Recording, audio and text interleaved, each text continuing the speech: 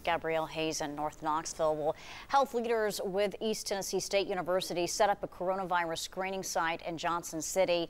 Pre-registration is required for the screening. Health leaders are asking people to call the ETSU Health Coronavirus Hotline if you have symptoms and want to be tested.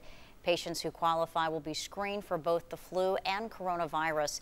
They will be instructed to self-quarantine. Test results will come back in about 72 hours. If you think that you might have this virus, then it's your responsibility, your social responsibility to self-quarantine.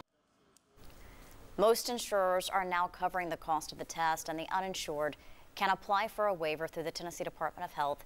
Completely out of pocket, the coronavirus test costs $51.